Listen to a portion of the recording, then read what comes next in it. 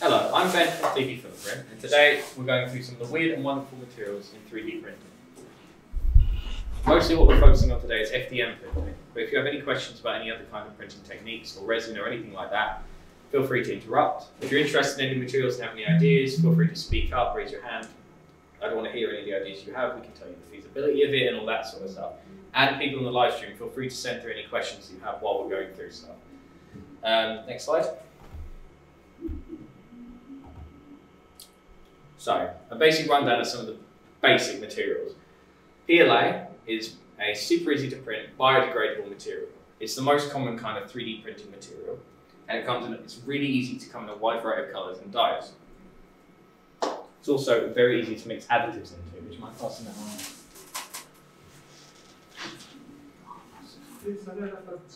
There are PLA resins that you can get for resin printers, as well as PLA standard for FDM.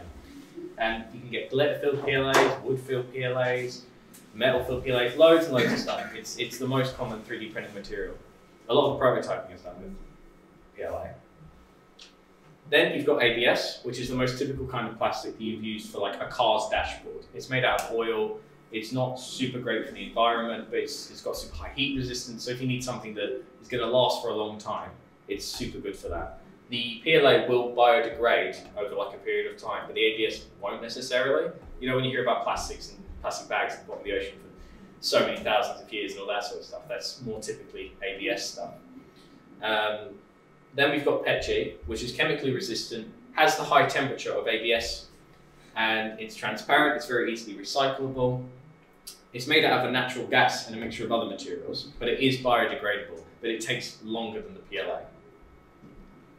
Polypropylene is what's used for like most disposable water bottles and food safe items that are meant to be cheap and effective, but sometimes other things are made out of it as well. We have polypropylene we're going to be talking about today. Next slide. Any of those UV resistant or useful for outside? We do have materials we're talking about today, but these materials aren't UV resistant. You'll get weathering or yellowing on all of these when they're left outside in ultraviolet conditions for long periods of time.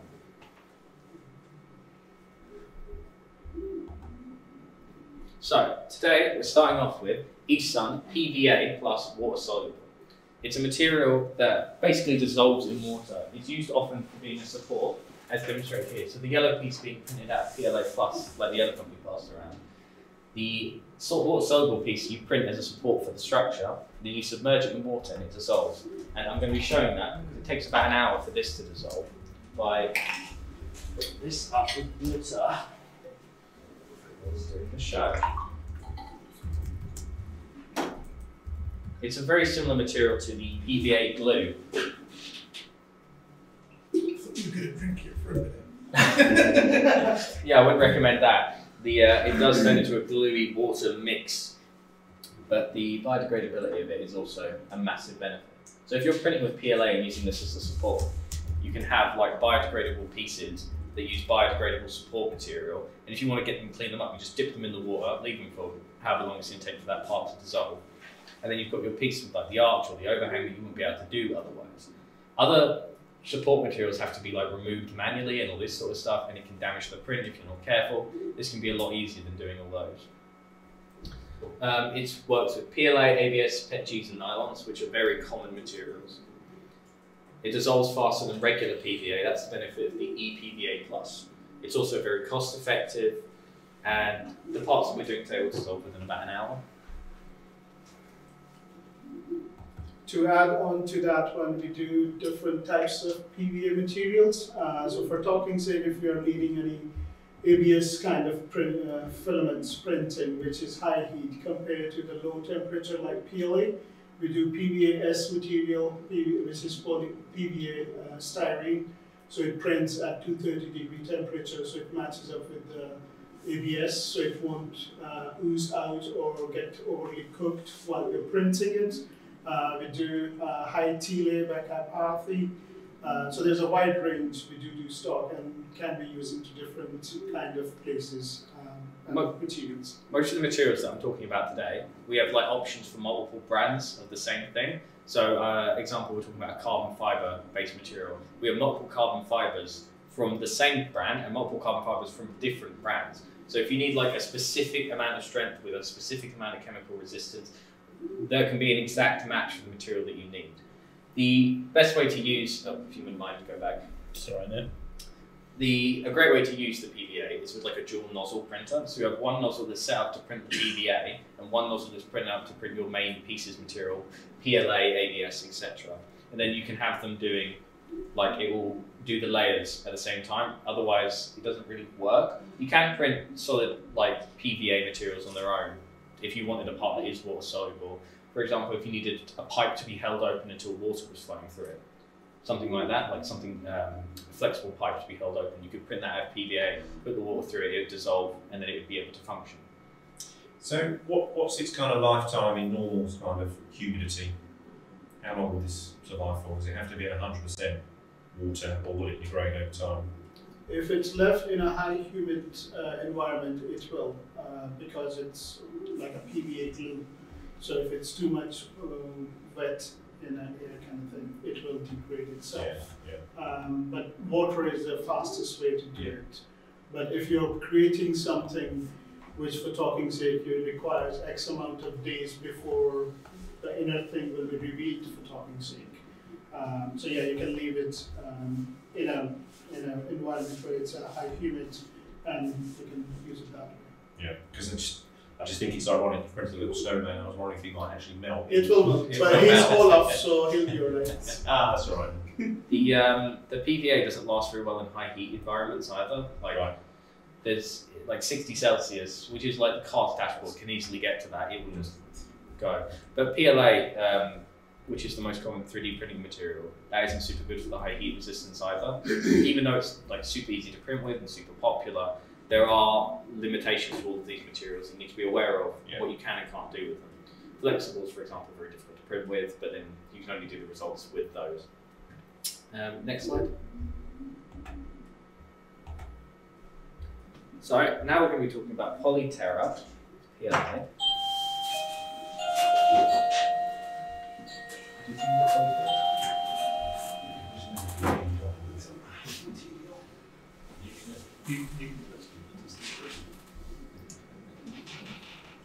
So this is a great example.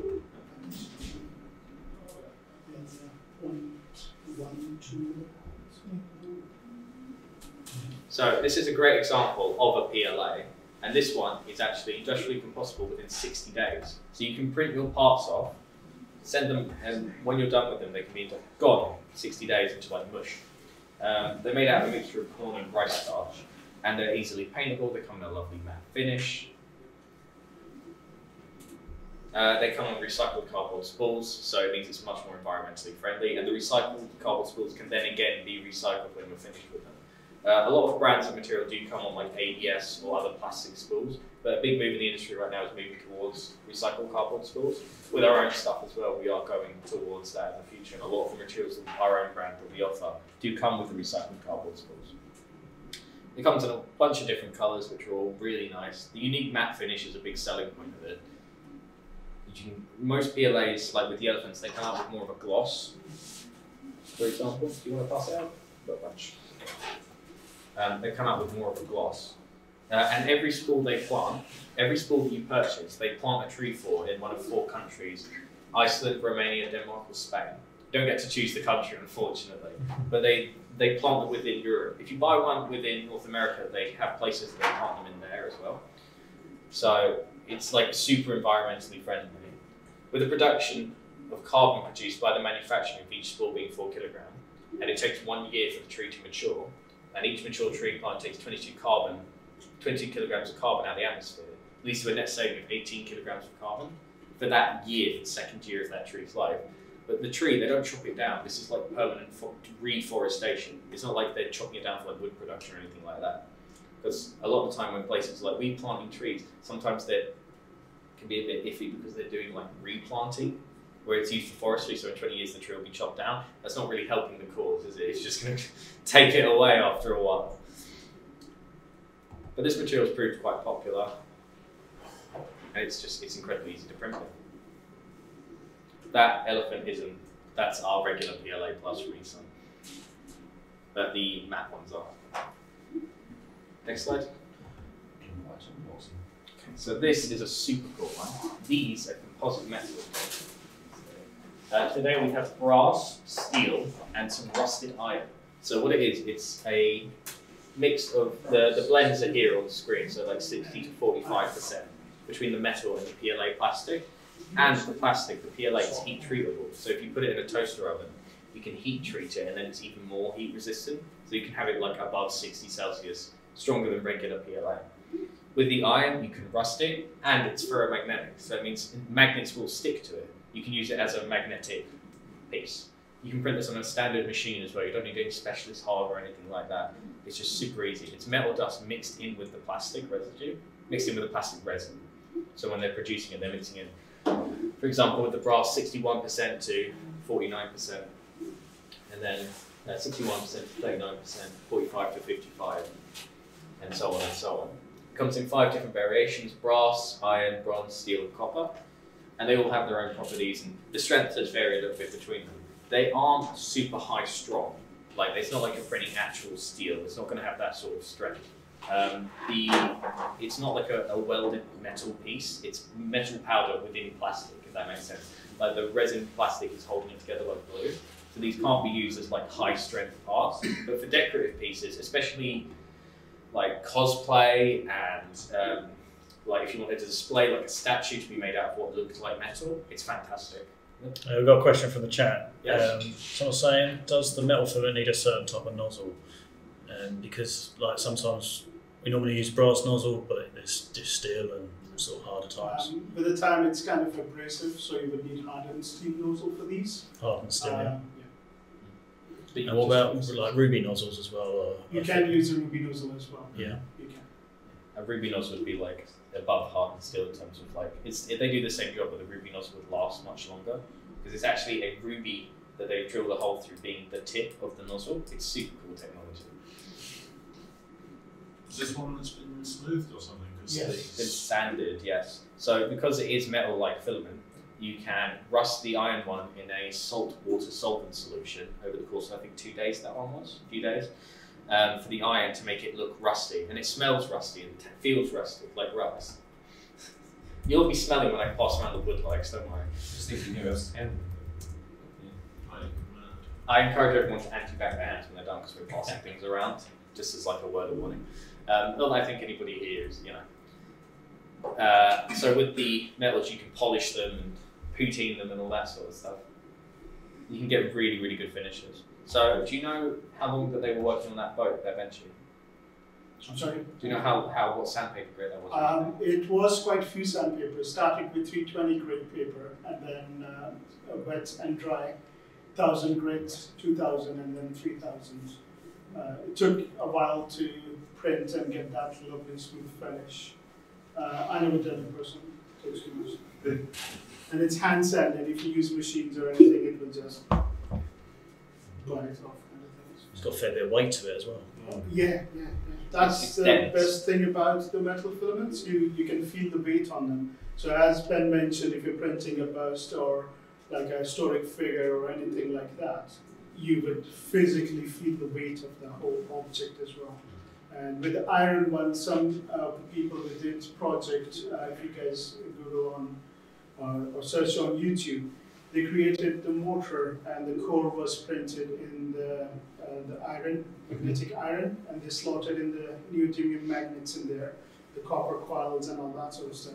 And it printed and it worked, of course, by the time it exploded. But it was all 3D printed. So it can't replace the actual motors, but it can be worked. Did we bring a magnet with us? No. So do you guys have a magnet on hand that we could just show the how strong the magnetic is? Always. Because it's stronger than you'd think for being a plastic blend, at least by my expectation. I thought, you know, sometimes you get a metal object and it's like kind of magnetic. These are like properly. We can't have Old school magnets. You have the TCT that's show. the steel gel line. Where car fan used to lots of times in the models to give it some weight. They are always magnets. Well, they're still sticking on well enough. They're not neodymium. No. got some tiny neodymiums. Yeah. Everybody wants to feel the strength of that. Very tiny.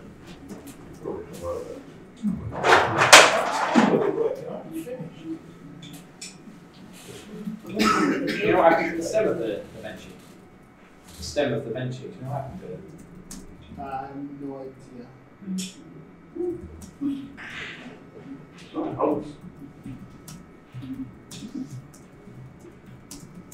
I'm sure there's a ton of engineering use cases that everybody will be able to come across whenever you need something just magnetic enough to do it in 3D printable. Some little piece of a motor, or you could use it to build a sensor, for example, on a lever to know when a piece of metal goes past it. It's because the steel there.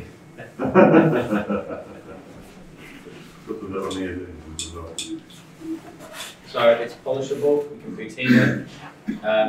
Again, it's also the same as protoplastic making material called HTPLA, which is heat treated, which means you can put it in like a little toaster oven or your oven or whatever, leave it in there for a certain period of time at a certain temperature, then the piece you come out of it is heat resistant up to much higher temperatures than any standard PLA, but it doesn't affect the print quality. So you're still able to do the super easy printing. Then you've got a part that you can leave outside of in a car's dashboard for like ages, and it won't do anything. It won't. Could you thermoform it before you put it in the oven? What do you mean heat treat it before you? Never tried it. Yeah. Never tried it. I make prosthetics as enablement. So what we do is normally for the wrist gauntlets, we print them flat and then put them in boiling water, and then we can form them round the wrist. I don't know if it's not possible. Does that make sense? Which material? Which specific material? Which material? HTPLA. It should, yeah. Thermoform it, 80 put it in the oven degrees, to make yeah, it solid. 80 degrees, 70, 80 degrees you can do the thermal because it's PLA based. So the PLA, normal PLA, we did the normal PLA without burnt my hand. So we thermoform it and just stick it in the oven, and it should be indestructible. Yeah, but if you guys are doing like annealing the parts or baking the parts, just make sure if it's printed with supports, leave the supports on. Otherwise, it will sag with the heat. So remove the supports after it's been annealed. But I don't believe that these demos that we have today have been heat treated, as far as I'm aware. No, not these. No, so like it doesn't change the finish or anything like that once the heat treatment has been done. Like the part still feels and looks the same. So like the finish that you see there is the finish that you get, sort of thing. Next slide. So, No, everything good on the Twitch, yeah? yeah, I was just answering What's our viewership? questions. Yeah, I think we're up to about 10 people on there. And any questions or anything? No? No, we're all covered. So next one is flame retardant firewire ABS. So these were both set on fire. You can see this has melted and deformed a little bit, but this is self-extinguishing material. So if you want to pass those around. So regular PLA and the ABS as a comparison. So you can use this if you're in an environment where a fire starting is quite a serious and legitimate concern. You can have parts made out of this, and you know that they won't actually catch themselves. And if they are over a fire, they will collapse onto it and extinguish it. It's an odd material to print with. Because it's an ABS, you need to have a closed environmental ventilation because the fumes are hazardous. But even for an ABS, it smells really bad when you're printing with it. It just smells like absolute poison. When we printed this off, we did it in an enclosed printer and printed it off and then opened it up in a room that was like an office part, basically, and we stunk it out for ages.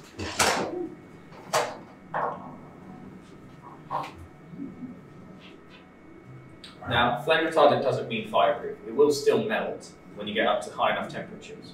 But its last transition temperature is about 105, so that's the point where it becomes like soft. Do you know what I mean? It'll start to deform under its own weight and things like that. So you're easily able to use this in relatively high heat environments, like anything in the home would probably be okay and things like that. As Ben mentioned about the fire retardant filaments in here and the ABS, we do stock other filaments which are fire retardant polycarbonates and which can be used much easier and work easier. You don't have to have enclosures and stuff like that for This isn't abrasive, is it? No. No, this is not an abrasive material, so you don't need a hardened steel nozzle with this material or anything like that. You just print it on your printer. And 3DX Tech is a very interesting company that makes so many fascinating. I think I've got quite a few of them on here actually. I think so many fascinating like high-grade engineering materials, which have got like really unique use cases. Does anybody have any questions about anybody? Go in the chat, Yeah. Yeah. So this is antibacterial by Copper 3D. So we've got a few just like plastic bars printed out of it. It comes in 3 colours. It's super easy to print. It's FDA and EPA approved for medical use. So if you are, let's say prosthetics, you needed something that was, needed to be antimicrobial, you can use it and it's certified and it's got the paperwork to go on with it. Those are actually door hooks, so you can use them to hook open doors. I don't know if you remember people selling them at the beginning of the pandemic. The blue and the green. So you can hook door handles open or fridges or whatever it is that you need to open. If you're going to do this though, would you not need to make sure your 3D printer was sterile and new and whatever? You need to make sure it's cleaned all out and all that sort of stuff. If I go do that. I actually made a 3D printed a vein finder using LEDs with the right wavelength, because they cost thousands of pounds, but you can knock one up for about 15 quid. That was used by somebody who had terminal cancer, and they couldn't find a vein very easily. That would be perfect stuff to use for that, but I didn't. I just did normal PLA. Oh, that's impressive. It's currently on sale as well, so if you want any. Okay. Just need some more people with cancer. A lot of these high-grade materials don't often have as much colour variety as standard materials, but this comes in 3 colours, which is nice, particularly because sometimes medical equipment does need to be made for children, and if you want something that can be bright and colourful, it doesn't make it seem as aggressive, do you know what I mean, or as threatening. Exactly, it doesn't seem as threatening. NASA have tested with it to avoid contamination on long-term space flights, but they have plastic equipment and handles and things like that, because they're having people coming in and out of space stations, inside rockets. Let's say a certain section of it might not be touched for months and months on end. If it's antimicrobial, 98% of everything that's on there will just die while it's not being touched. So if it isn't wiped over by some small little mistake or that particular part isn't touched by the antibacterial material that they use, it will all be good. So you're telling us a lot about the advantages of each of these materials. What's the disadvantage of these kind of materials? That particular one is it's not super high strength. Right.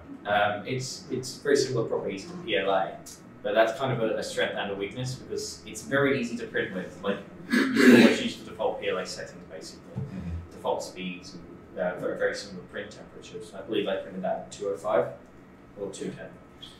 So you can just use that on your standard machine once it's been cleaned out to make sure it's safe. Yeah. And the strength part is to do with because there's copper particles infused into that filament, which is copper is a natural antimicrobial. Yes, so that doesn't make it conductive then in any way. It won't be conductive. The particles are far enough to make a connection as a conductivity, but it's enough in the material that you would have antimicrobial properties with it. And in terms of, because it's got copper in it, then does it change colour over time? Does it tarnish? Does it go green? Can you get it white? It shouldn't do. No? It shouldn't be that much because the amount of copper in it is not that significant as to the ones we just saw, the metal whites. PLAs, so it won't do that at all. The exact blend, I don't think is something that they published though. I don't think so. I think that's Copper 3D. The company specifically makes these antimicrobial materials. They don't really have like a wide range of other stuff. So like they need to keep their stuff kind of more proprietary because otherwise, so let's say 3DX Tech might be able to reuse the same idea or anything like that. It's super important though that they've got the FDA and EPA approvals because a lot of like, let's say you're making prosthetics, for example, you need those approvals sometimes in certain places in the industry, things like that. It makes a big difference. All of the materials that we're talking about today, we do have material safety data sheets, material sheets, and all that sort of stuff. It goes into a lot more finer details about the material properties on our website. So if you're interested in thinking, oh, that one looks super cool, what is the exact tensile break, for example? There's an engineering sheet on the product page at the bottom in a PDF. You can read through that and find out exactly what you need. a lot of these engineering grade materials, or even just standard materials, they will publish like really in-depth information about the exact limits of what you can and can't do with it. Because then you can really figure out what you need. Next slide. You mentioned that like NASA have been testing with it. Is the intent that the test is for products printed on the ground and then taken up, or have they been testing with it with a mind for like printing on the space station and that? You know. I don't know how 3D printing works without gravity on FDM. They successfully printed with the materials in space, and they done the live previews of them as well. For copper 3D or just 3D No, printing? general materials. For this specific material, I think they printed on ground to print the test pieces and all that sort of stuff, and use them and send them up there. But so for talking, say, if you're replacing the copper, 100% copper piece with this one, so it might be much lighter. And if you're taking this into the space with you, like as a spool with the printer, if something breaks, you can always replace them. So for that perspective, yeah. For 3D printing in space in general as well, yes, it is possible that it's been done. I believe it was packaging for sanitary products, is what they were initially talking about using it for with the NASA. So the astronauts have to keep their waste in a bag and such, and it needs to have clips and all this sort of thing. And 3D printing the clips with this antibacterial material, antimicrobial, not antibacterial, my mistake, made much more sense than just like printing loads of copper pieces and setting them up every time these little clips would fly off and get lost or break or whatever. All good in the chat, yeah? Yep. Next slide. So this is super interesting. Polywood by Polymation. You good? As well as breakage wood. So in 3D printing, the main way, the bulb that we've handed out, is the main way that 3D printing wood is done. So I believe that one is our Philip print, isn't it? Yeah, it's a light wood. So a standard mix for so they mix sawdust in with like a resin of plastic. So like a standard mix might be 75% sawdust, 25% plastic. And with that, you're able to get very good like texture, it smells like wood, it feels like wood in your hand, you're able to get this right sort of weight ratio with it. Polywood is different. With normal wood-like materials, it's actually like really, really finely ground sawdust mixed in with the plastic resin. So you can't use like a 0.4mm nozzle without getting all the blockages. Because it's a natural material, it's inconsistent in like how thick and viscous it can be. Like you can get like a big bit of sawdust will go through, block the nozzle. So you have to end up using 0.5 or 0.6mm nozzles in order to have a constant, consistent flow rate. Polywood is different. Polywood is made out of foam. I believe it was one of the first foam lines to come out. It contains no actual wood, but you can compare the texture of the items and see that they're very similar. But unlike the sawdust-based variety, like the bulb does smell like wood.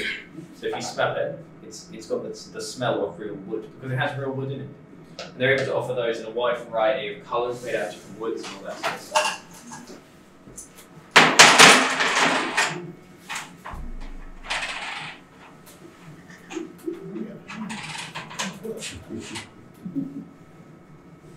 So you're able to get like rosewood or pine or whatever kind of wood you're looking for.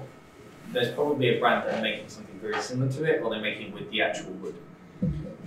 The polywood is super easy to print with though. You don't need any larger nozzles or anything like that. It just prints wonderfully. It's one of the only it's one of the first foam-based materials that came out on the market. And it's by Polymation, which is one of the largest producers of films. Some really interesting stringing inside these. Yes. We left it as it is because to show people how the real printing is when you're printing as a normal without changing the settings and leave it as default. Because if you are showing 100% perfect model, people will expect it to be 100% perfect when they print it.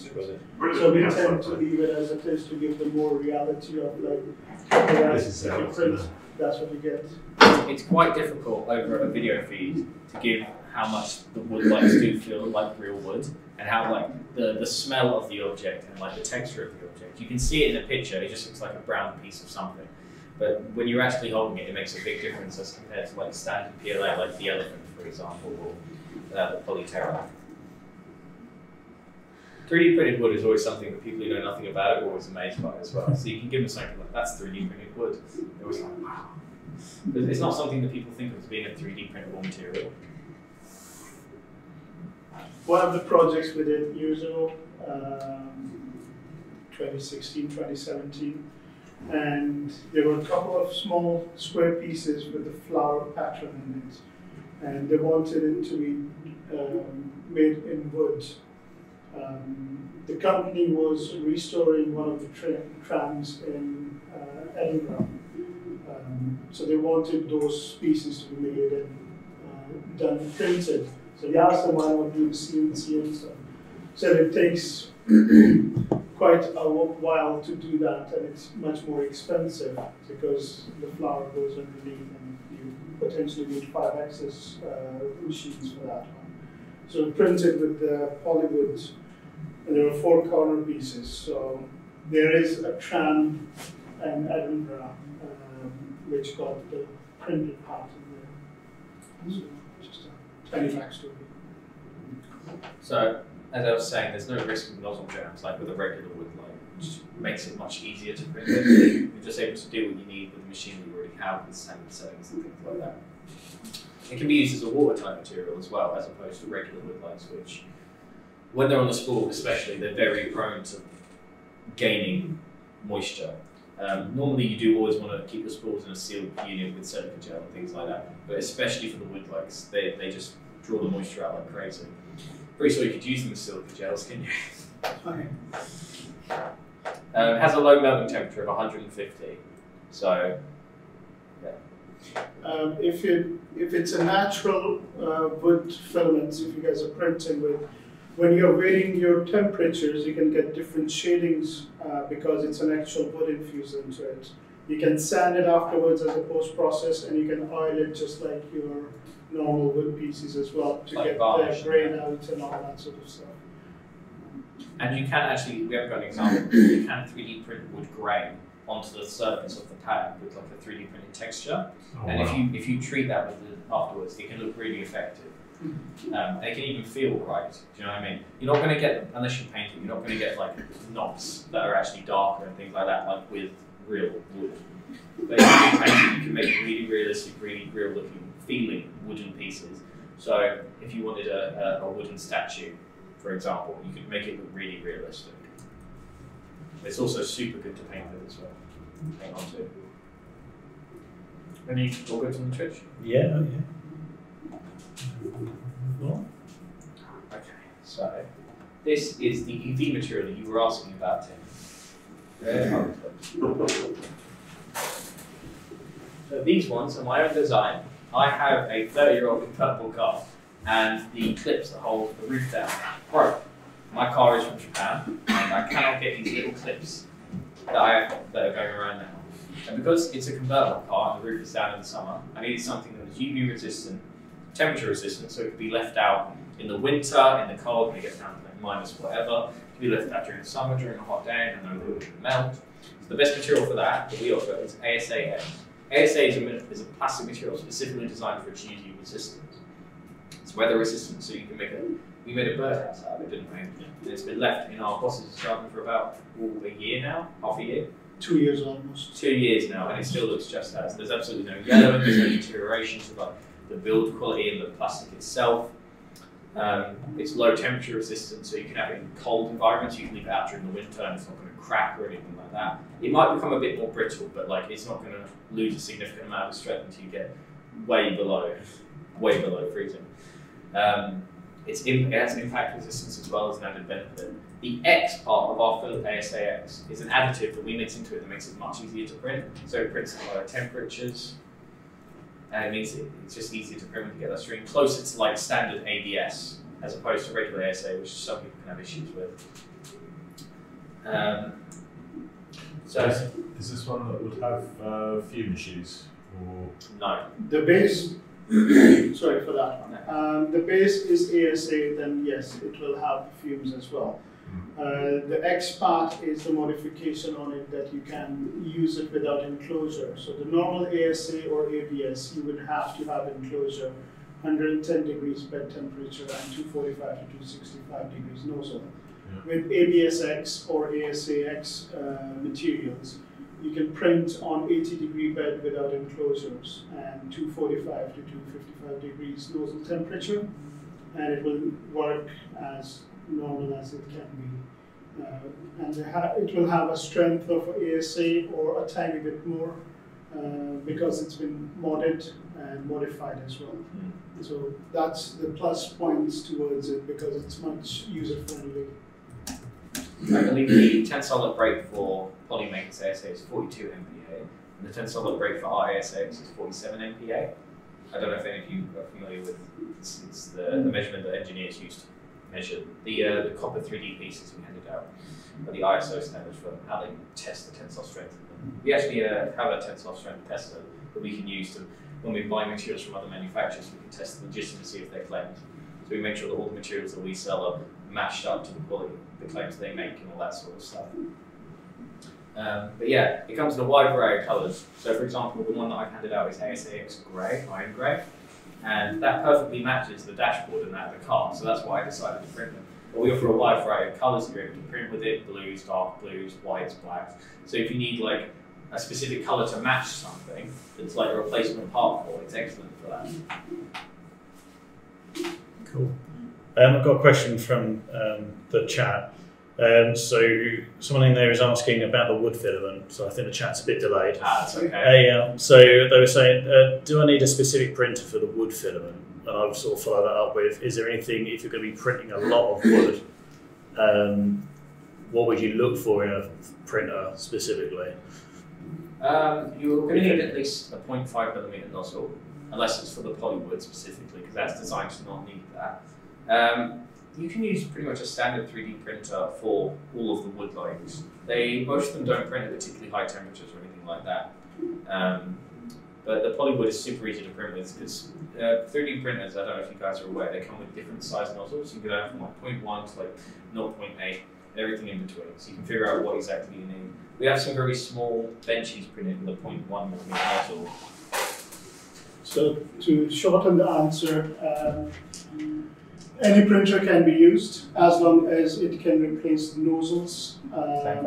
And for the natural woods, it needs to be a bigger nozzle.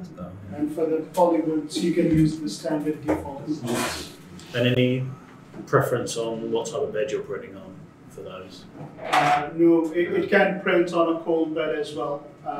If you don't have a heated bed. If you got heated bed, 40 to 50 degrees temperature would be nice to have it. Alternatively, you can use the adhesives as well, like you guys use 3D lacking here. So any adhesive will work. Was that the ASX, by the way? Yeah, ASAX. That's amazing. The resolution on that is just bonkers. So that clip, it does three purposes. It holds down the fabric on the roof, and it's also from the boot lid. And I printed three of them all in ASAX. These are actually the prototypes. The finished ones had a better quality on the underneath. And they've been in my car for like 3 months now. They've been absolutely perfect. I think they're actually stronger than the ABS parts that were originally in there. There's only one of the 3 clips was broken, but I decided to replace all of them. And I knocked that design. I have no design or 3D modeling experience. I knocked that design out in about 20 minutes in Tinkercad, which is a free 3D modeling software that runs within your browser. It saves all the documents inside of it, so you don't have storage or anything like that. Then it can directly, for some 3D printers, you can directly export the Tinkercad directly into like Cura. And you're able to make your models. They don't. The model making software isn't specifically. It's just. Help yourself and print another. You can have them eventually. That's the whole. We've got loads of freebies now for everybody who's physically here. And if you're not here, you should be. Some are going to struggle, they're quite far away. I just wanted to give a little follow up on the dissolve model. Let everyone have a look at that. You can see the underside is starting to go further and it's creating a milky effect in the water. Is that in focus? That's the PVA one, is it? Yes, it's the PVA that we started with, water dissolvable material.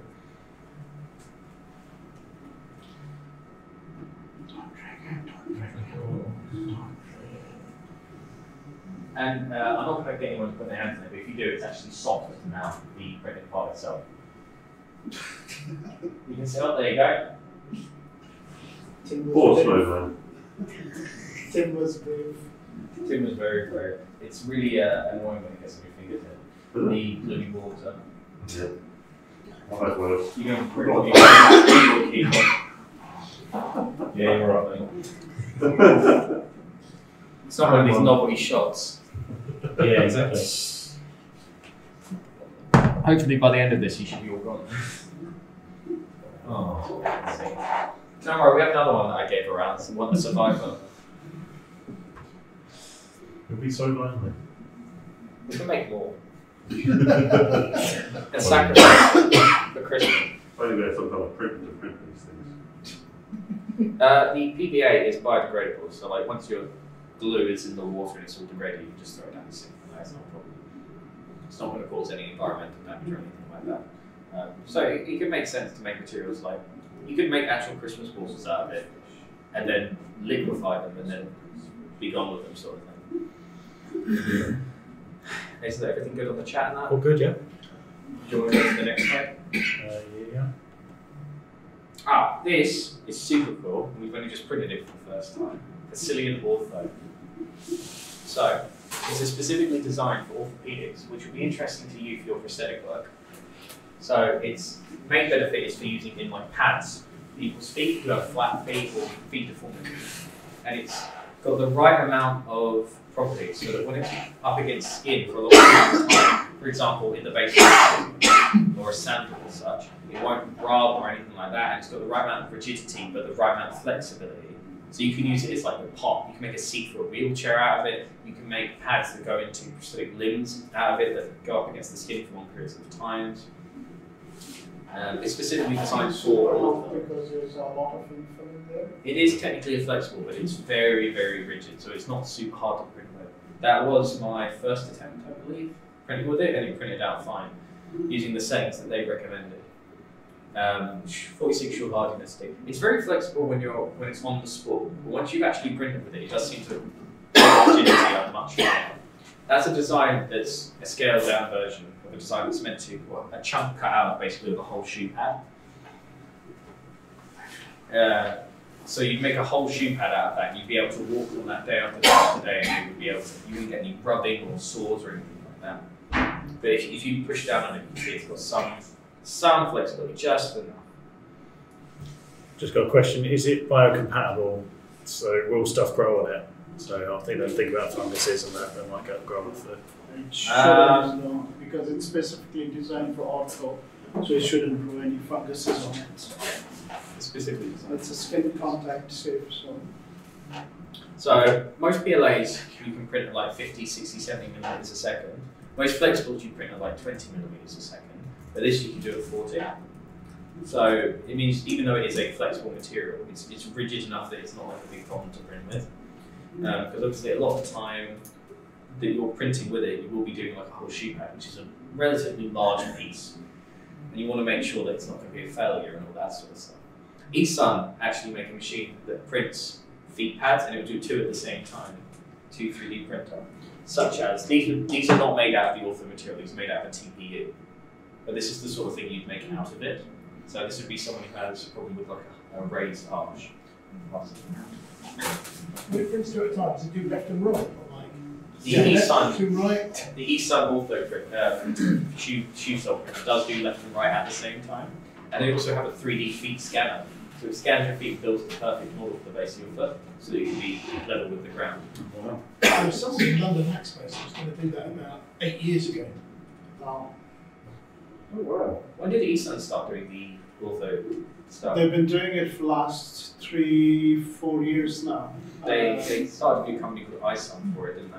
ISON, yeah. ISUN, if anybody wants to look into it. So But the ortho material would be absolutely fantastic for that machine. But you can still print, you know, if you've got a dual nozzle printer, you can still do that, assuming the person's feet are identical, you can do left and right at the same time, you can print one by one with the ortho material.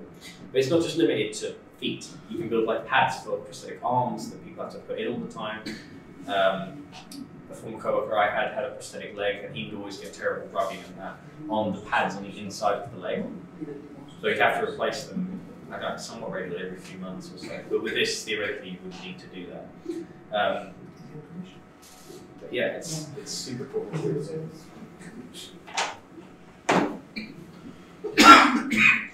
So it's got a glass transition temperature of about 60 Celsius, which means it's more than safe to use in and around the human body. It's not going to melt because of body heat or anything like that. The inside of your shoe shouldn't be getting up more than 60 Celsius, or you're walking on coals or something. Except you're a human tortoise. Johnny Todd. Yes. Oh, Sorry. do you want to go there? Yeah. Sorry, mate. There's no dye mixed into it in that, and part of the reason they do that is because some people can be allergic to certain colour dyes and things like that. So the white colour that is quite prominent just comes from the coat, comes from the polyester that is semi-crystalline, which is just like the way that it's structured means that it's white, which is nice because a lot of the medical grade filaments, they do avoid the dyes, and that can lead to like less than appealing colours. So that's a nice benefit of this. Yeah, so I think that's it. Any questions in the chat? No, just someone in the chat saying that you could use a flatbed scanner and grayscale to assess the height for if you're scanning the bottoms of feet. That's impressive. That's a super cool idea. Yeah. I think you do have to be conscious of the fact that your 2 points of contact on your feet are the ball of your foot and the, what's that part of your foot called? The pad. The heel and the ball and the pad. These sort of two areas where most people are like physically walking on. You wouldn't want the arch of the foot supported so much, would you? I don't know. I have high arches, and I definitely need support there. You do need support there. Yeah. Obviously, we can design and print stuff for you, but we do that with, we talk to an orthopedic or someone who specialises in that sort of information. Because anything that we're talking about today, we have design services and 3D modelers such as Arifin, our co-worker Evan, who can make 3D models that you can then print on your own printers, or you can get us to print for you out of any of the materials that we've talked about today. And we can design almost anything. We've done so many mad ideas that people have come to us with. Yeah, and just a shout out to, apparently one of the Swindon Hackspace members did a lot of work on using 3D printing for orthopedics. Ah, so Nice. maybe they're still a member at Swindon. So yeah, cool. if they're interested in contacting us about doing anything with that, feel free to send me an email at ben@3dfillerprint.com. Okay, I'll put that in your chat as well. I would really like to get a practical demo done of the ortho stuff. Because we had a lady recently who works with sole shoes and things like that. Just coincidentally, she came in with her husband who was looking at something else, and she was like, "Wow, I didn't know you could do this." But having a practical example made out of the material that's for somebody that we can show working in a video or something would be fantastic. Most of the time, that sort of stuff doesn't really exist because it's medical and it's private, and people don't necessarily want to talk about it or have themselves filmed and all that sort of stuff. No, apparently the guy's name is Steve Wood, also known as Gyrobot, and he's still a member, but he's not sure what he's up to at the moment. So there you go. He might reach out.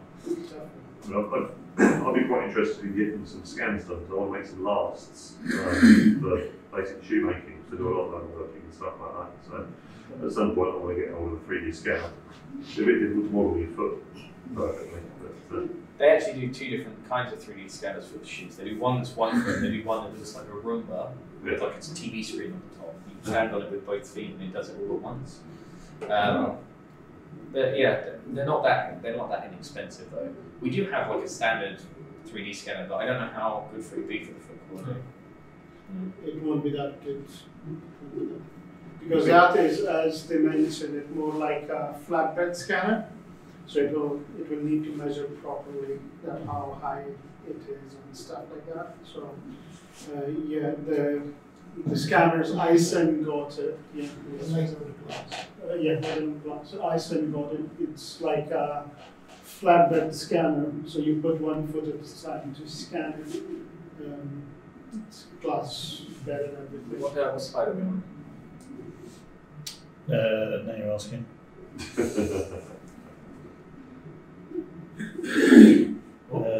Yeah, we're on 10 of 17, I believe. So. Okay, cool. So they should be about halfway through. I'll do the next one, and then do you want to take just like a 5-minute break? Is that okay with everybody? yeah. Next one. Kimya ABS Kevlar. We've just got this new brand. They do ABS electrostatically resistant materials, and this is their new magic secret sauce. It's anti-abrasion, so it's the same kind of Kevlar that you get in bulletproof vests and all that sort of stuff. This is not bulletproof. Do not shoot somebody with a 3D printed bulletproof vest made out of Kevlar. You might be able to develop something out of it. But the whole point is anti-abrasive, so you can make gears and moving parts out of it that will last for ages because there's no wear or tear. You don't need a hardened steel nose to print with it because it's anti-abrasive. That's the it's not going to have as much wear. The Kevlar is provided by Dew Point. I don't know if any of you know the company. It's a major chemical and materials manufacturer. Terrible collectors. Good Kevlar though, hopefully. Good Kevlar. They provide the raw materials as well. Yeah, but they provide specifically to Dew Point's brand of Kevlar because I believe the different chemical manufacturers have their own variations of Kevlar. It's got much lower warpage than regular ABS, and it's really good for drone parts. So if you wanted to print like propellers for a drone, for example, it'd be great for that. Lots and lots of Kevlar rockets. It's got low density. It's relatively low density compared to like standard materials like PLA. LW carbon fiber is like much lower. Oh, okay. The foam-based materials, they're quite low. Is the polywood quite light? Yeah. Oh, okay. Well, the polywood is also very light. But yeah, you could, at some point I'm going to run that through a drill. Thank you for the idea. I'm going to run that on a drill and just see how long I can run it for, film it, and put it up on socials. It's a bigger version with data. We can print a standard one off an ABS, because this is an ABS mix, so they've added Kevlar to the ABS. And then we can see sort of how much better it lasts. We should have a couple and do like a standard, standard whatever ABS one. See which one fails first. We could see if we could get 3 identical drills on stand. Aaron's looking approvingly. That's what I'd like. But yeah, it's super cool. It's the first 3D printed Kevlar I believe we've had it. No? Okay. Kimya is actually a new brand that's only recently started coming into the market. They are. Kimya is it's a part of a company called Armor Group, based in France, and they used to have recycled filaments called OVA brands, OVA Armor, and they had hips and flexible materials. The flexible materials they used to do was the French Alps. When people go for the skiing and stuff, leave their boots behind or lost, they take the boots, flexible parts, recycle them, and create flexible materials out of them. And it doesn't lose any of its like rigidity on the gears or anything like that. It keeps the same level of firmness. This has been played with a whole bunch as well. It's just sitting on my desk as like a toy. A little fiddle toy that we're playing with. Is there any questions about the Kevlar?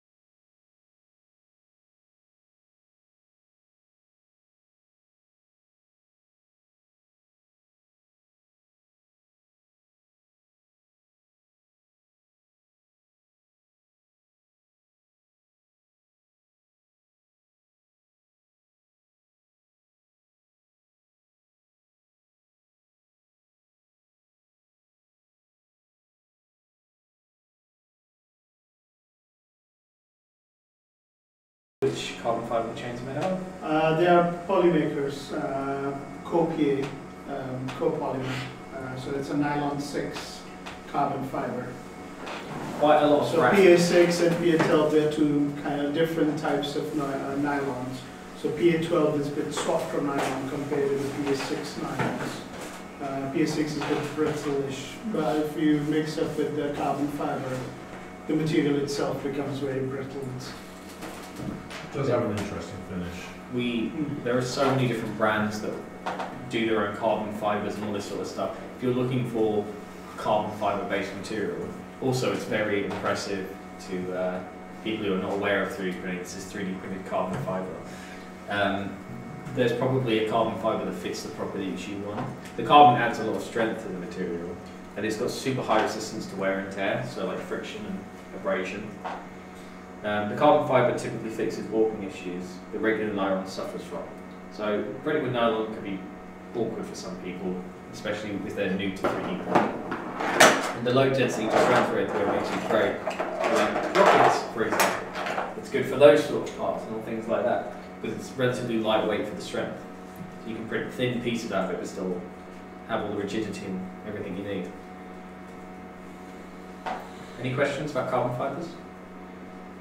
Are they all abrasive, or are there any that are less abrasive? They are all abrasive, unfortunately, because it's the fibers themselves. They're It's the rough. fibers, not the filament. So they'll even wear down a hardened steel nozzle eventually, as we'd experienced with the Automica. They eventually wore down, didn't they? Yeah, they were coated ones. They were not pure hardened steel ones. They were coated with the stainless steel or something like that. So it wear them off after a couple of prints, and the brass is just like wears it off. If you're printing a big piece, the 0.4 nozzle will become like 1.2 mil nozzle. Prints a lot quicker. Yeah, like no point in doing Turn your 0.4s into 1 millimeter nozzle for this simple trick. Creality hates it. Yeah, it's a super cool material to print with. You get a unique finish. It's got a very unique texture as well, the printed pieces. Because you can feel the abrasion, if that makes sense, on the pieces themselves. You can feel like the abrasive. Yeah, it's rough. Next slide. Unless anybody. All good? I mean, obviously you've got different colours here. The different materials, sorry. The black one is the carbon fiber. Yeah. The beigey one is a different material. It's Aramid F80 by Filamentum. So it's super strong filament, Kevlar based as well. Ah, yes. Oh, right, okay. Because I was just about to be impressed that you got carbon, Yeah, different white, layers, yeah. and yeah. Yeah, the white one is either polycarbonate or HDPLA, one of the other ones. Yeah. That's the same as the mixture they use for the protopasta metal white. Because they do that plastic on its own, and they provide that in a massive array of colours. They have multicoloured filaments, so it goes from like blue to purple as you go through the spool, and then back to blue, and there's glitters and all this sort of stuff. Protopasta offer a massive array of really, really attractive materials. They have one called Sunset Orange. That one is, it's gorgeous. And Nebula, this is? Nebula, Midnight, Nebula. Forest Green, and Sunset Orange. Sunset Orange, I really love the Sunset Orange. It goes from like an orange to yellow, so it goes back and forth, but as you're printing the piece, as it's going up, you're going like between it so the object will change colour as it goes up and down. Next slide. So that is what this is here for. It's a bit unfortunate with the camera angle, isn't it? You can pick it. I can rotate it around. I don't really want to move it as well. Do you hand? No, it's... Do you need to... I can pick it up. How's that angle? A little bit twisting. There we go. Bit of a jaunty angle, but Is it good? it works, yeah. So this wire is electrically conductive, flexible material, plastic. So this is conductive plastic, this is electrically conductive, flexible plastic. And when it's creating the circuit, it creates the noise. So it's one of those, you have to try and hook it around the whole thing sort of toys. Go all the way to the end. I'm not good enough to do it, especially while I'm talking. Let's see if I can give it a go. Oh, it looks really easy. But yeah, the conductor is being passed through this electrical wire. It's a super interesting material. So is the black thing just actually on? Sorry, it's conductive, not electrical. Is the black wire on that just a link of the filament then, as opposed to being a? I believe so, yes. I'm sorry. Is the black wire you've got on that? Is that just a piece of the? It's filament? it's a piece of filament. Yeah. Cool. That's as it comes off the reel. Yes, yeah, it's a flexible conductive. Yes. Rewire our Hackspace with it. Ninja Tech do a really fun thing, where they name all their filaments like chinchilla, armadillo, and because it's electric, they call it eel. They specialise in doing a lot of flexible filaments, and they get like flexibles. That Oh, that's are probably like the stupidly flexible stuff, isn't it? We showed Chinchilla, you. yeah. Was it chinchilla white that we showed him? We printed a cube of it off. Yeah, there was a tiny Yes. cube in one of the. It was Yeah. like basically like mush, wasn't it, when you were holding it as a printed piece. Yeah. But this is a shore hardness of 90A, so it's flexible, but it's not beyond the point of reasonable. So you can still print with it, basically. It's chemically resistant to acid, solvents, and bases, so you can have it in an environment that's chemically harsh and it won't dissolve. It has a 355% elongation without break, wear, or cracking. So you can properly stretch it out and return back to its original form. We have other flexibles that Arab's passing around at the moment. It's carbon mixed in with the TPU plastic that makes it conductive. Alright. So it's not any metals, additives, or anything like that. I believe it is the only electrically conductive flexible 3D printed material, or it was at one point. However, there is also ESD safe flexible. So if you needed a flexible that's got the opposite properties, like you needed a pad, rubber-esque pad, you needed to resist electrical charges, so the electronics that were having weight pushed against them, you didn't want them touching. We have ESD safe flexibles as well. It's basically the opposite end of the spectrum. You could actually use them in conjunction if you wanted to make an ESD flexible tube with the filament running through it. You could have a safely sealed electrical current running through that material, the eel, to create like an environment, whatever engineering use case it would need. For any of the more engineering people, here is the surface resistance of the material for electrical transparency. Those cheese wedges are nice, aren't they? Can you print that on an ender with a clothing tube on it, or does it need to have direct? Very, very slow. If you do have direct, It has it's a to lot be better. like 10 mm per second. Yeah. Yeah. But You it can will print. print it, but it will be super slow. So I believe the bigger cheese wedge, this one, I think it's a 90 short hardness.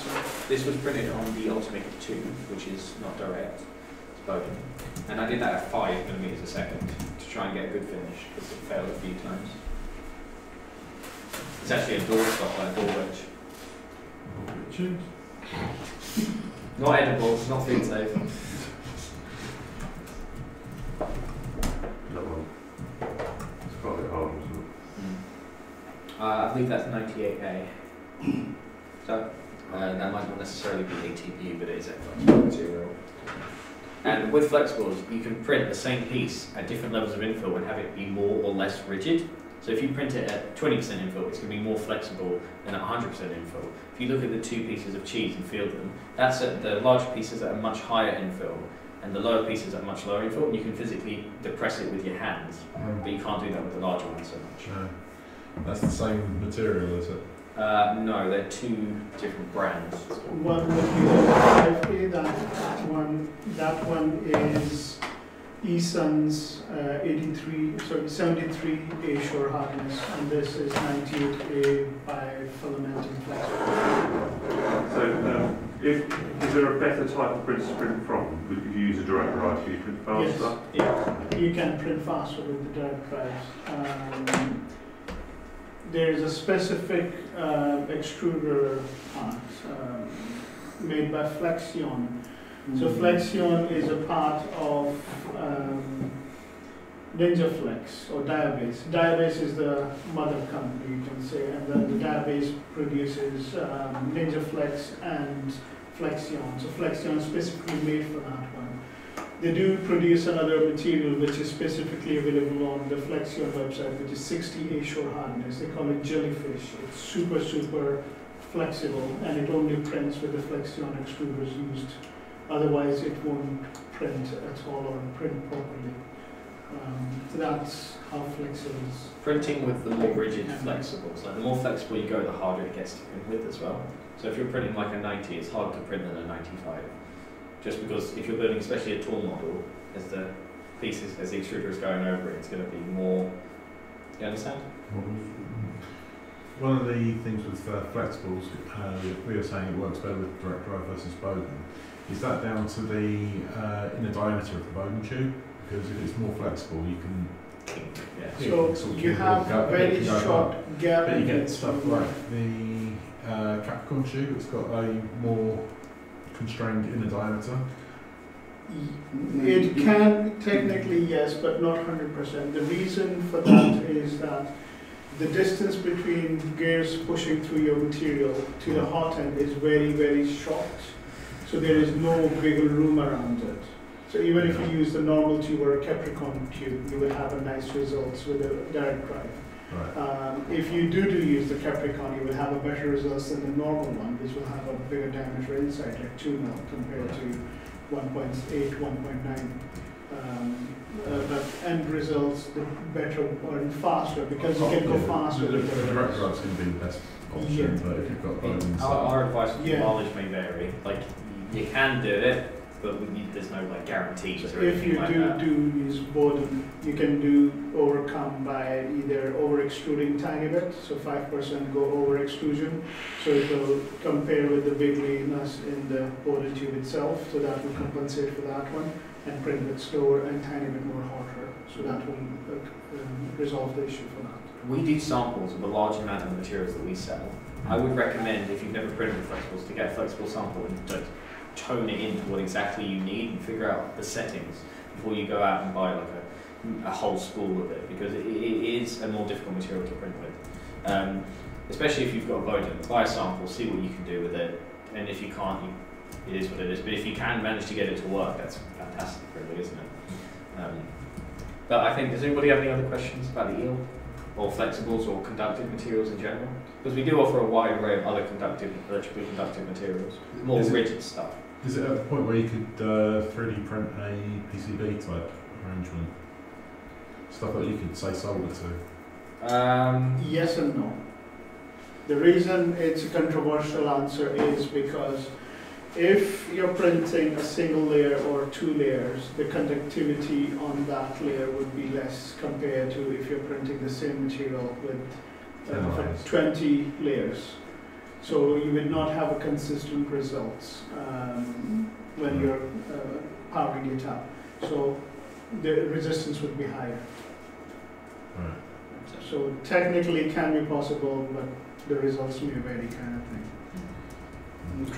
The track resistance would be a lot higher than the PCB anyway. Yeah, because it depends on what you're actually needing for. Yeah. I was just curious.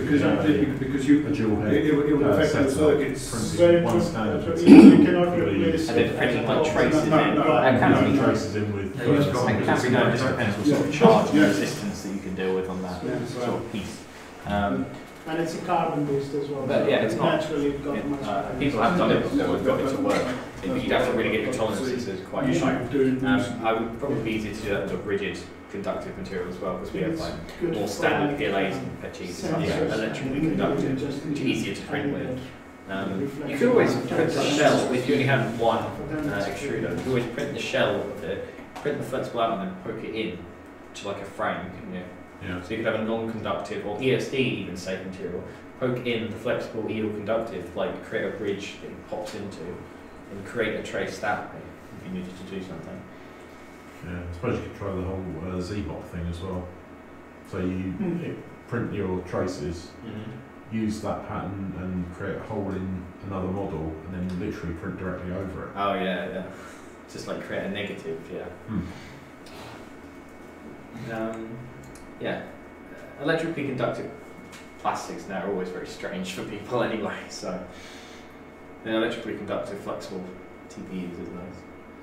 It's done by mixing carbon into it to give it its electric conductivity. The ratio of 18% to 82% TPU. So anybody else? Next slide. So this is Reflow, 100% recycled PET. Reflow is a company that specialises in 100 or 98% recycled materials. Their PET is 100% recycled. They get all of their plastic from a like a trace source from the Netherlands. They know it's all recycled plastic. It's heat resistant up to 80 Celsius, so it's fine to use if you wanted to hula girl on the front of your car or something. Most environments it's not going to get past 80 Celsius. I believe the decibel of the car won't get up that hot unless you're living in Arizona, in the desert. So in the UK it would be perfectly fine with that. It comes in 12 colours. They've got transparent and standards. The bins that we printed out with it today are just one layer vases, but PETG. It's got a different texture to PLA. It's more silky. It's more smooth on like the feel of it.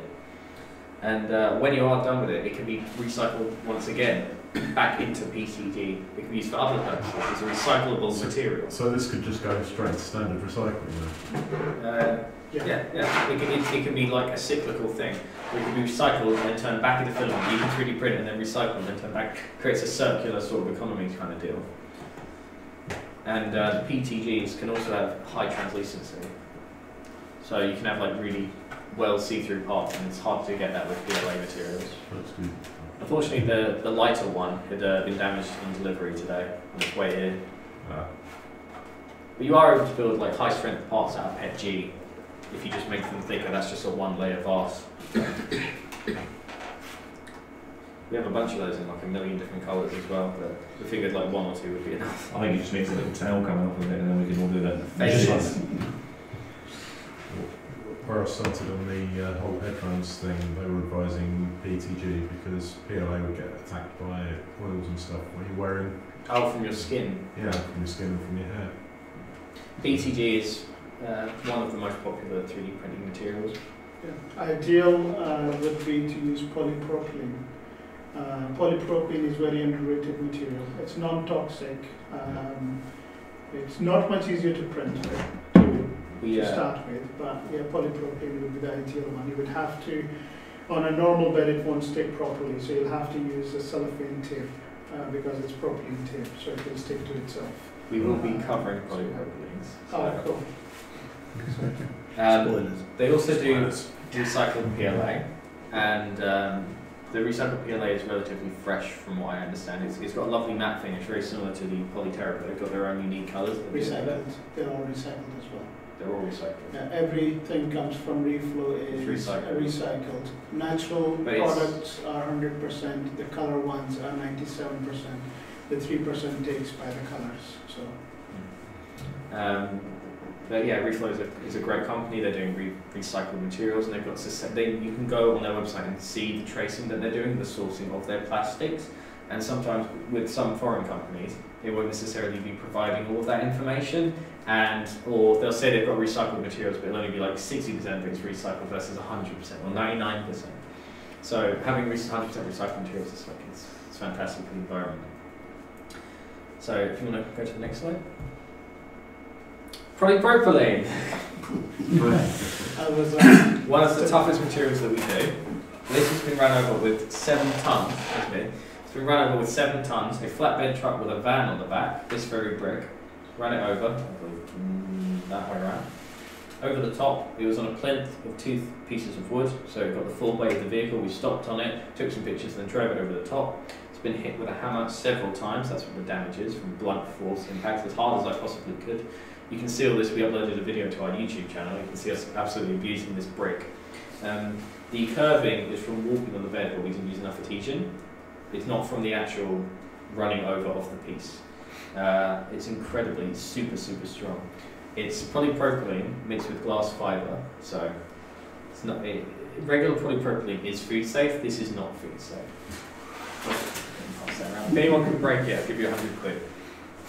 There's so many tools in this place. You can probably like smash a sledgehammer with it, to be honest. That's only 75% infill. It's a very abrasive material. You can print it with 0.4mm nozzles. It's 30% glass fibre.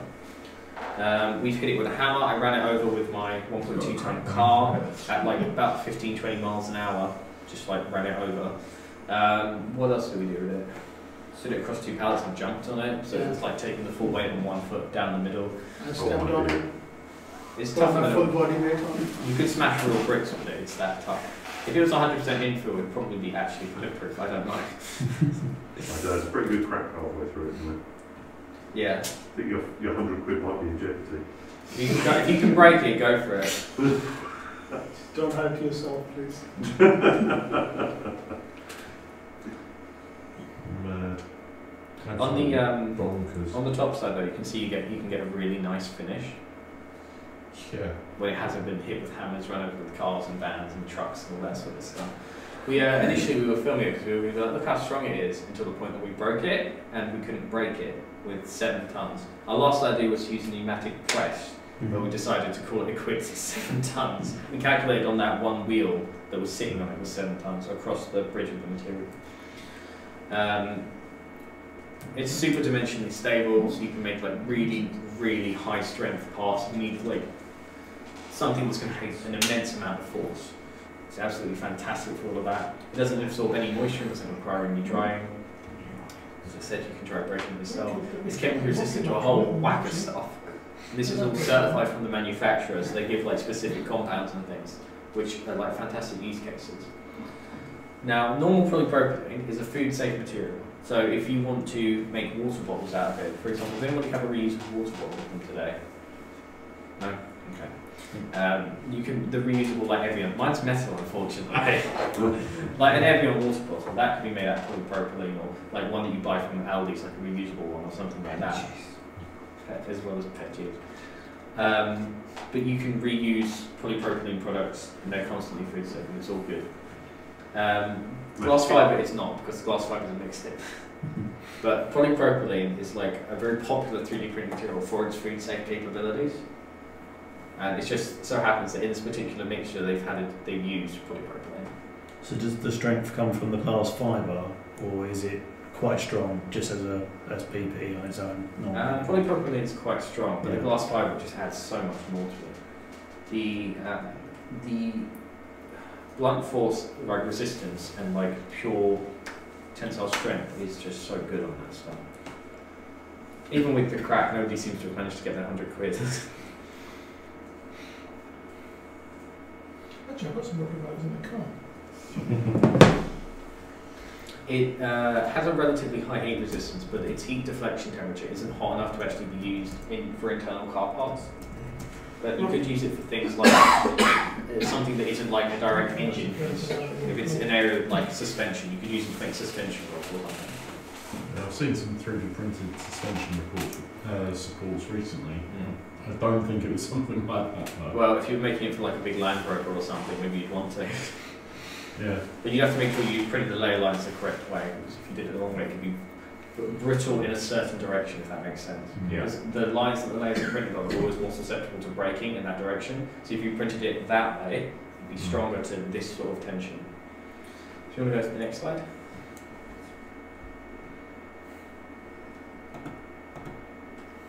Mold laid by Kai Parthing.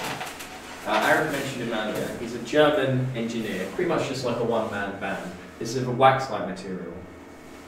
It's very weird.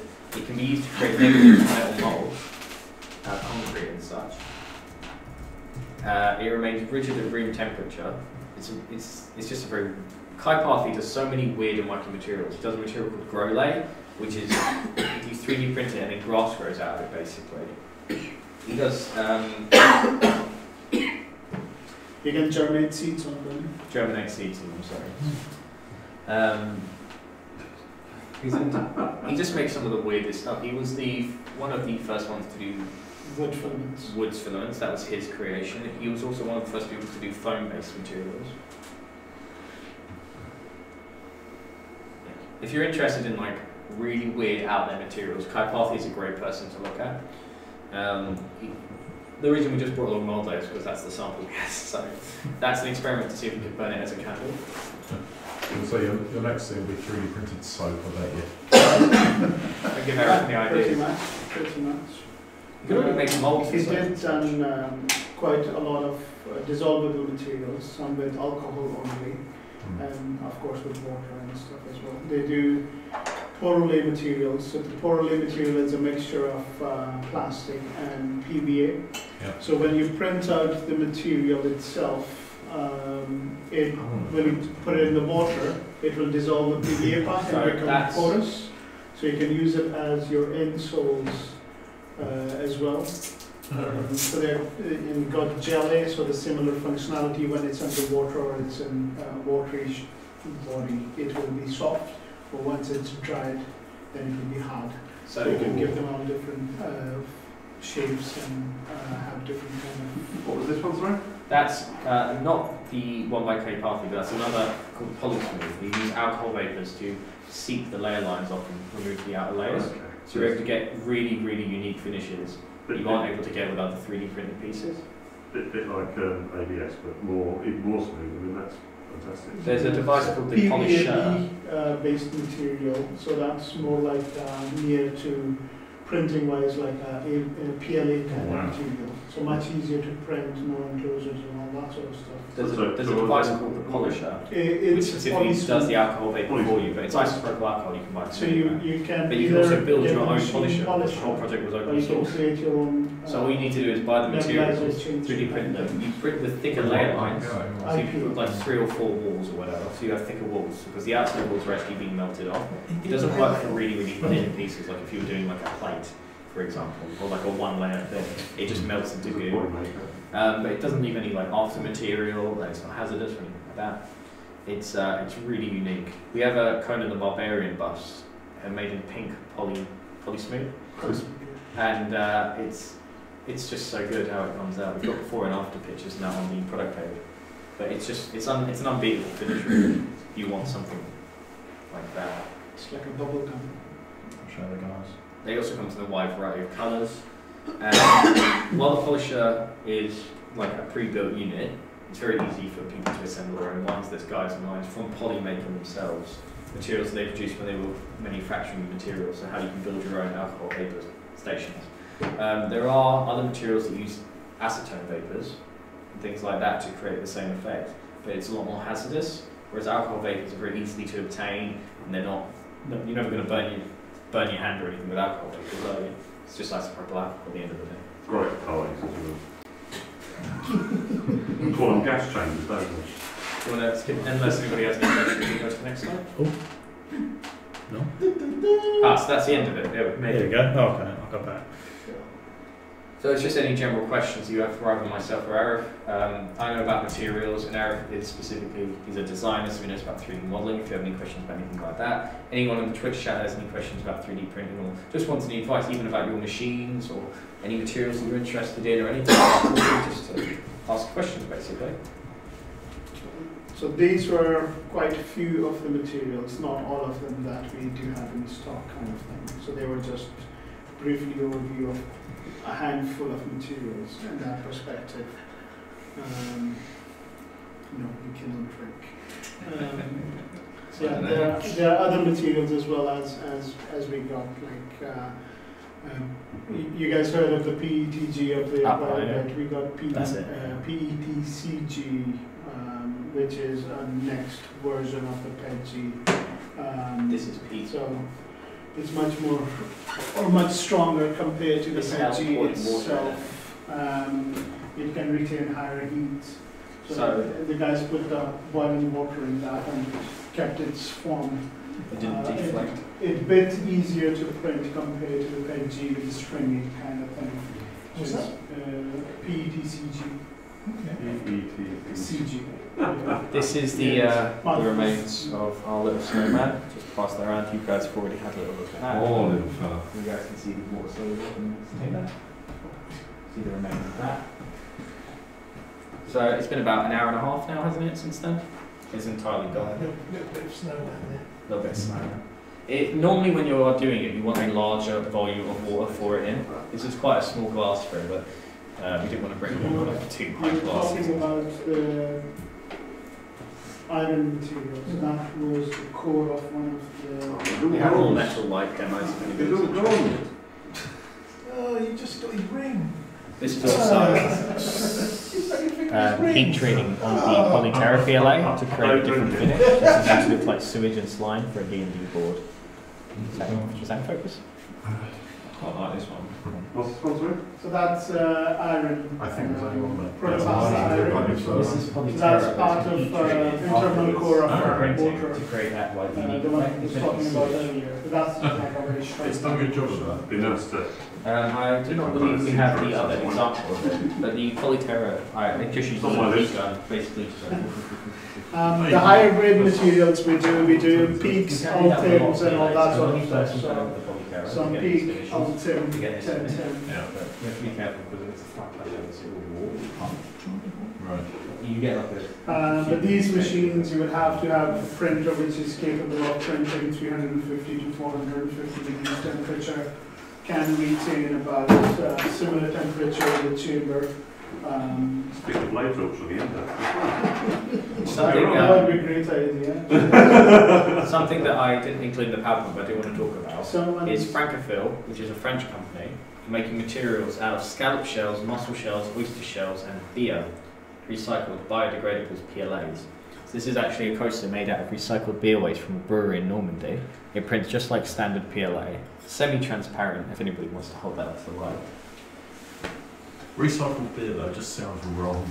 It's beer waste. it's beer waste, so it's It's the stuff they used to make marmite basically. not even that quality of stuff. A significant percentage of when they're producing ales and beers and such, the bottom of the barrel, literally. What does it smell of, Tim? It smells of something. Are you sure you don't have the?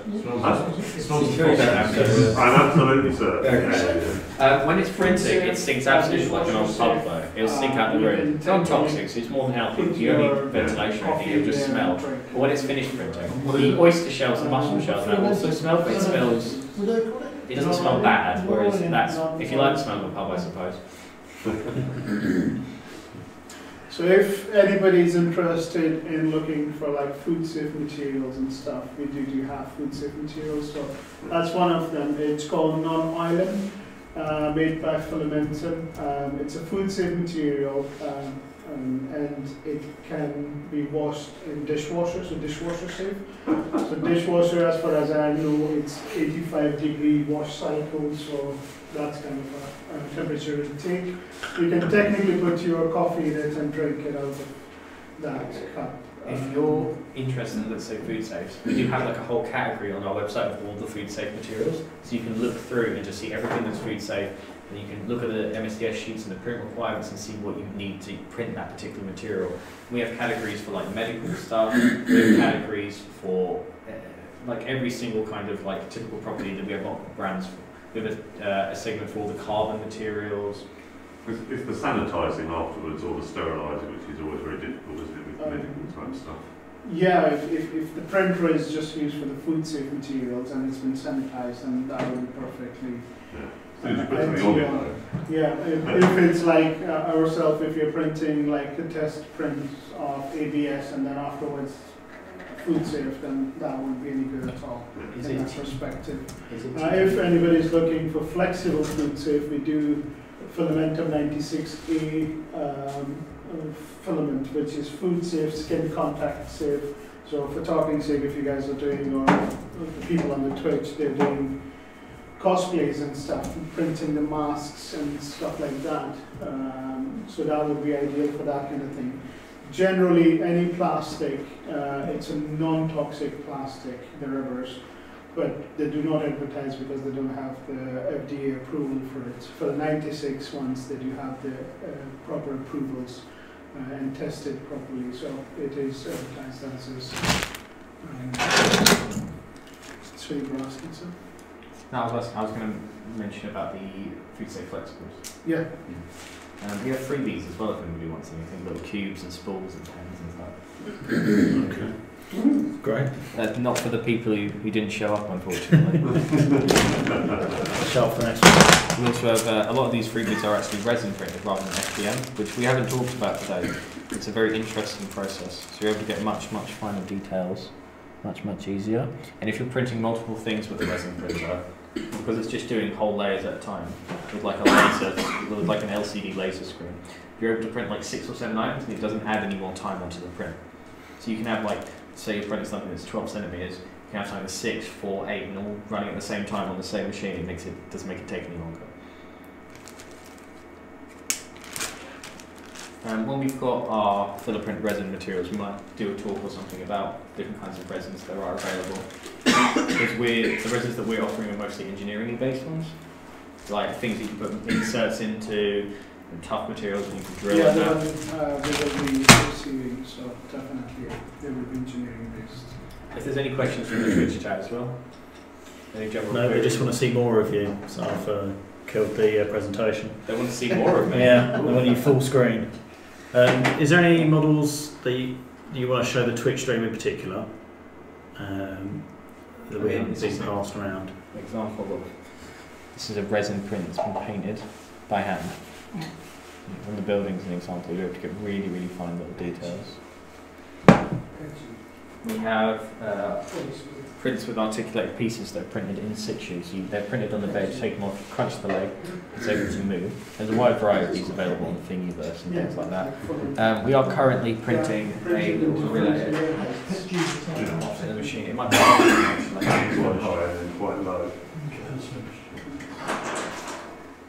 I do like that. I do like that. Go on your face. Yeah, it's got to be done, isn't it? Probably the brain. we off screen, we have a 3D printer that's been running for the whole presentation. So With a gorilla that was designed by my coworker Evan. these are basically how to get clear. I don't have the equipment I need to clean this up, but typically the jaw would move and articulate. Smooth filaments. The next movie should get from There you go, buddy. On the inside. Mark, when we print that before, Are the legs articulated? Yeah. Yeah, wrap it around your face. Whoa. Stick your webber down your throat, or is that some other film? We also have an RC R2D2 that a YouTuber named Sam Prentice has made for us. Silk. Fiber silk. I'll just set it up. That's pretty. Printed in one piece, and I think it's on coats 3D. And those legs moved, don't they? They do indeed. The legs are fully articulating. Even backwards, look at that. Good old maker box. Nothing screw thing. We have the alien egg over there as well. Gentle. That's our Philippine matte PLA. Matte finish. That's the ribbon. Skeleton. Just go under the table for me. Hey! We've got somebody building one of those. We're We're building a big one. Made mostly out of metal. The YouTuber named Sam Prentice made this for us. Mm. I believe he's He's got very cute. instructions on how we built his one, which is life size. It's not an R2D2, it's a different droid, but it's a similar type that goes into the cockpit. But yeah, it's just great fun. If anyone wants to have a go, it's quite simple to drive it around. It's got 3D printed wheels.